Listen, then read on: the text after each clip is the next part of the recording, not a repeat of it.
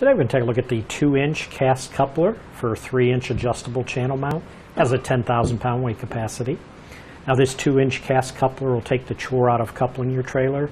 It includes this zinc plated latch right here with the safety pin and the cable. It's a spring-loaded auto-engaged latch which will let you quickly lock it to a hitch ball with just one hand. All you have to do is unhook to your safety pin, take that out, and you can see with one hand you can just pull it back. It's spring-loaded. And then I happen to have pulled a 2-inch diameter ball just to show you. You can set it on the ball. And then again, when you just pull it open, it'll drop on. You can let it go and it locks into place. Now the latch can be pinned open. In other words, you could pull this all the way back and there's a slot here that you could put the pin through and it would hold it in the uncoupled position. However, you must ensure that you engage that safety pin once it's over the ball before moving. So right now, since it's latched over the ball, you just put it through the holes down there, clip it, and then that keeps the latch from opening. You can see it stays onto the ball. To remove it, just unclip the safety pin, pull it out, and then again when you pull this back, it'll remove from the ball.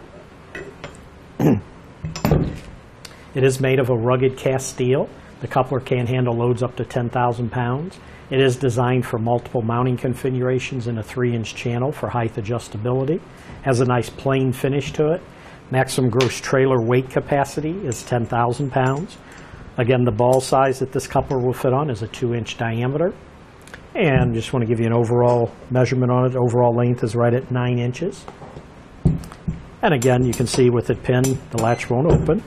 If you unlock the safety pin, pull it out, and you can pull it all the way back with one hand. And you can see that it'll allow you to drop right onto the ball, let it go, then put your pin back through, clip it, and you're locked in place, ready to tow. And just to show you to hold it in the uncoupled position, let's get the ball out of there. I'm going to try to put this through here, but there's a cutout there that you can put the pin through, just like that, and then clip it, and you can see it'll hold it in the uncoupled position if you want to pin it open. And then once you remove it, it'll go right back.